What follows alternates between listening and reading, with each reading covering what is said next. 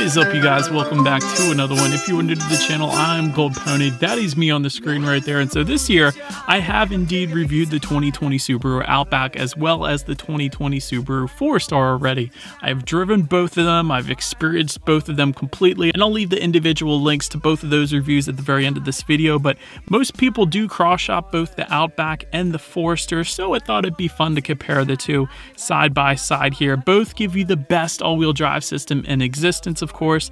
Great safety, great reliability. They really are two solid picks, but they are indeed very different in many ways. And so, having said that though, and having reviewed both of those, I am going to be doing a comparison between those two. And if you are new to my comparisons, I basically compared 10 key differences between the two of them with a clear winner at the end. So what do you guys say? Let's go ahead and get started with number 10 on the list.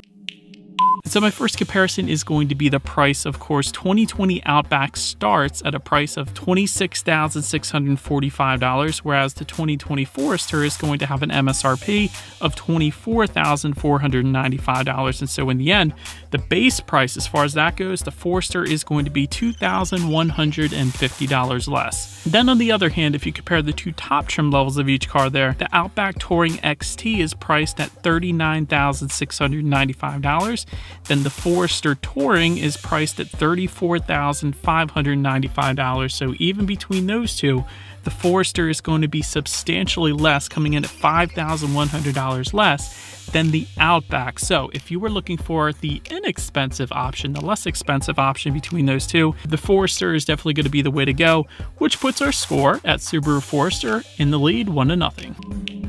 Next on the comparison list here is going to be power differences, and so there is a big difference here, by the way. Subaru Forester gives you one engine option, that is it. Outback, however, gives you two engine options. So the way they are set up, when it comes to the Forester, it's going to be a 2.5 liter horizontally opposed Subaru Boxer engine, putting out 182 horsepower at 5,800 RPM, 176 pound-feet of torque available at 4,400 RPM, producing a 0 to 60 time coming in at approximately 8.5 seconds.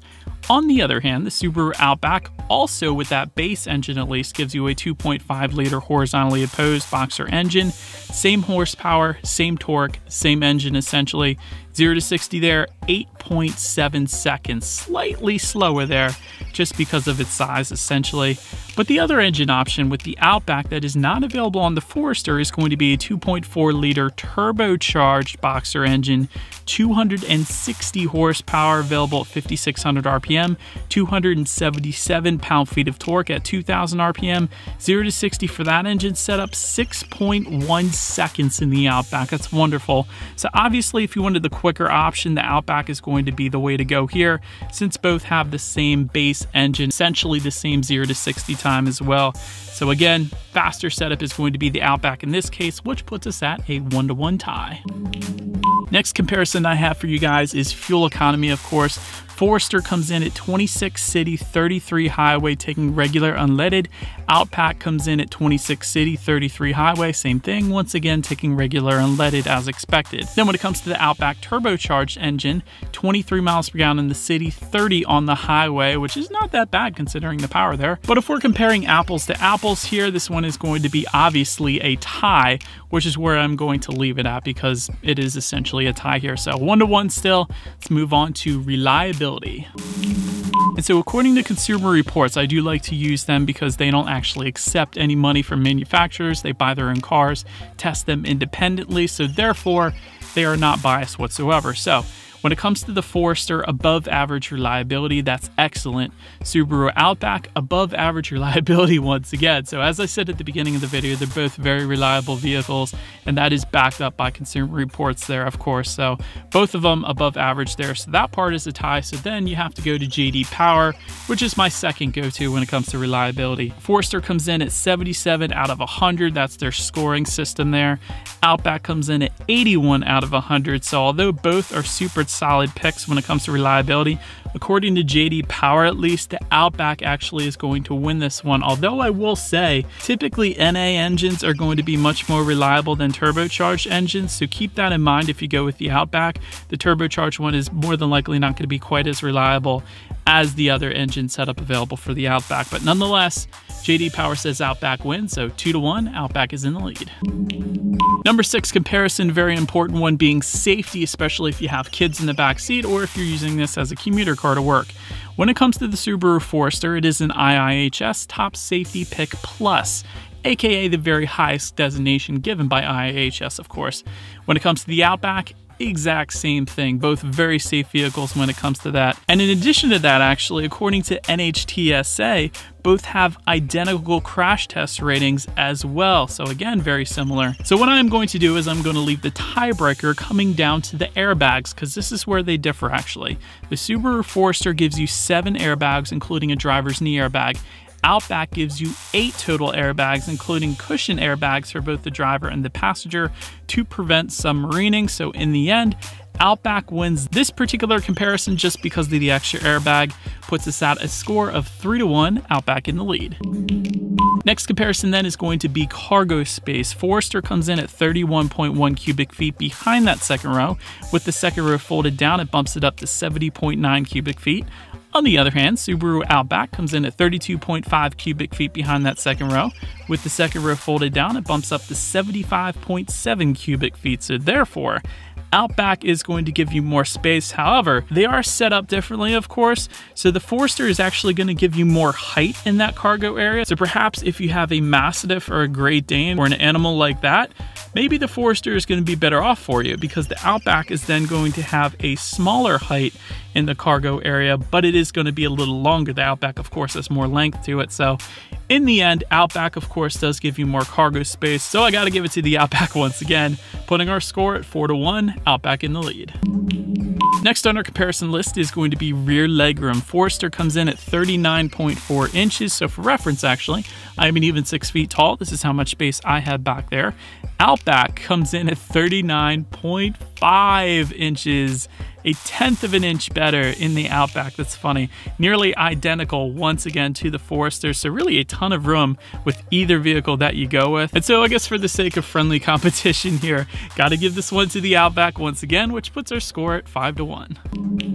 Next on the comparison list is going to be braking, and so this is important, of course, if you're rush hour traffic, you need to come to a quick stop, or really if you have any kind of kids in the back seat. So I'm going to judge this one by the 60-0 stopping distance in terms of feet. So when looking at the Forester, up front you're going to get 11.6-inch ventilated front discs. If you go with the base trim level or the premium trim, it's going to be different for the Sport Limited and Touring, coming in at 12.4-inch ventilated front discs, nearly an inch larger. In the back, 11.2-inch solid rear discs either way. When it comes to the Outback, 12.4-inch ventilated front discs, 11.8-inch solid rear discs, so a little bigger in the back there. All in all, in the end, when it comes to that braking distance, the Forester comes in at 129 feet. It takes to stop from 60. Outback comes in at 126 feet for that stopping distance. Quite honestly, neither of them are too incredibly impressive when you compare it to the other competition out there. But nonetheless, once again, Outback takes this one. Outback is now in the lead, 6-1. Next, we are going to touch on interior quality, and honestly, this is a pretty easy comparison here. Taking a look at the tech, when it comes to the Forester, the largest screen available is an 8-inch color touchscreen display. Looking at the Outback, 11.6-inch color touchscreen display, tablet style, kind of like Tesla does there. Then when it comes to the seating, the Forester offers heated front and rear seats actually available. Outback offers heated front and rear seats, but also ventilated front seats are available with the Outback, whereas they are not available with the Forester. Also, there's going to be more soft touch materials found in the Outback as well. So because of the tech, because of the seating, because of the soft touch materials and the higher end finish, once again, very easy pick here, going with the Outback, 7-1, totally blowing the Forester out of the water here in my comparison. Last comparison I wanted to do here, because both of these cars are very off-road worthy, so I wanted to test their off-road worthiness in comparison here. And so you guys know Subaru does have the very best all-wheel drive system in existence right now that is backed up by plenty of different publications. Ground clearance comes in at 8.7 inches actually for both of them, which is a bit more than all the rest of the competition out there. And in addition to that, they both do offer X mode as well. It is available on the Forester premium trim level and up, and all trim levels actually for the Outback. And so essentially what that does is it works with the VDC system to either reduce or increase wheel spin, providing optimum traction in really any kind of condition. So that's going to help you out, especially when it snows here in Pennsylvania. But again, both of of them get that as well. So what I left it down to as far as who's going to win this competition is the approach and departure angles. So if you're truly going off-roading perhaps. So when it comes to the Forester, 18.7 degrees approach angle, Outback 18.6 degrees, pretty close there. Departure angle is where it really differs though. The Forester comes in at 24.6 degrees, Outback 21.7 degrees. So therefore, Forester is going to take the off-road win comparison here just because of the approach and departure angles. So 7-2, Outback is going to win my competition. Although I will say before you go, although the Outback won my particular comparison, many of the categories that I compared here in this video were very slight wins by the Outback. They are very, very similar vehicles, and you really can't go wrong with either choice there, quite honestly. If you wanted to save some money, the Forester is definitely going to be the way to go. It is a little better off-road as well, obviously, with those departure angles. But in the end, in this particular comparison, of course, the Outback did win. Let me know what you guys would pick in the comments section below. Do appreciate you guys watching so much. Feel free to follow me on social media at the bottom of the screen there. Be sure to hit the subscribe and the bell notification button if you're into new car reviews. That is what we do here on this channel after all. And I do appreciate you guys watching more than you know, and I will see you guys all in the next video. Stay gold.